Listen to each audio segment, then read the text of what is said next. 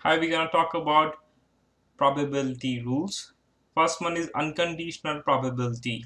So probability of event irrespective of occurrence of other event. So it's kind of unconditional, is not dependent on any other occurrences.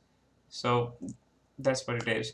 Conditional probability is denoted by P event first bar event B. The way it's a red dash P A given B.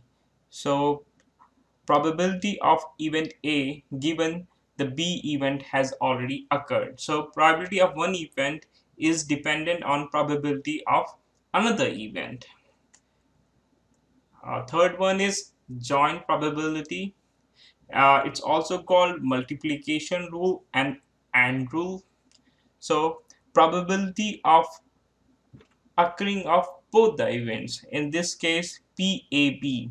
So probability is equal to PA given B multiplied by PB. So in this example, let me give you one example. So there are two events, event B that I'll go to school tomorrow, and event A is I will have my breakfast. So the probability of having my breakfast in school, so that's kind of event AB. So PB represent I'll go to school tomorrow, and PA given B represent me having breakfast tomorrow given that I'm in school. So that's example of PAB. We can rearrange this equation and we can say that PA given B equal to PAB divided by PB.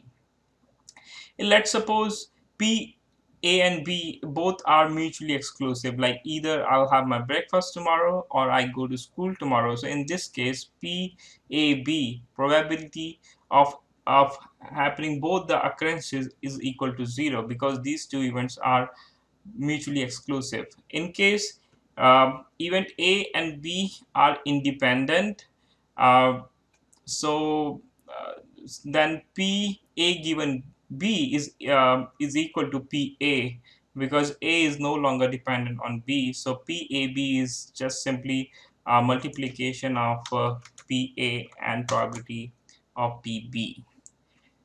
So let's talk about another rule which is also called OR rule, and where in this case we are saying either event A will happen or event B will happen.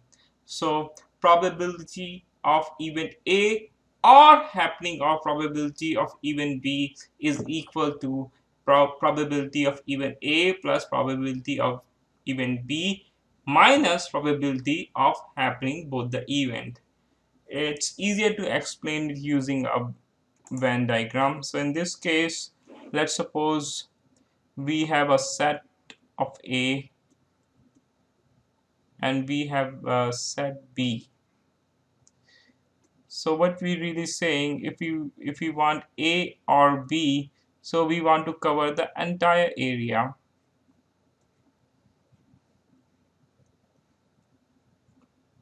but we don't want to cover double count the middle portion. So P A or B is equal to PA plus PB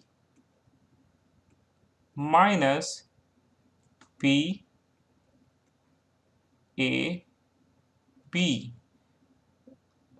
We are subtracting the double counted which we did at the time of calculating the area. So in this case, in our case we are talking about probability, so we subtract PAB, the end rule of probability, from this equation. So in case of total probability rule, we talked about it earlier.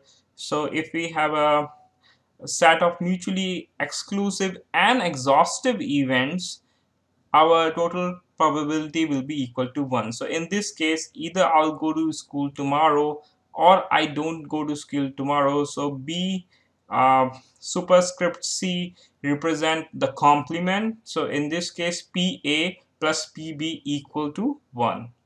Now I want to know the probability of PA, whether I'll have my breakfast or I'll not have my breakfast. So in this case, we can say either I'll go to school tomorrow and might have my breakfast there, or I won't go to school tomorrow and still have my breakfast. So PA can be shown by PAB plus PAB complement, and later we can expand this equation using our n formula, which we saw it here. So that's what it happens, and this equation is very much, you are familiar with the weighted average. So in that case, we can think these PA given B or PA given B complement as weights and multiplying them with their values to come up with a weighted average. Thank you.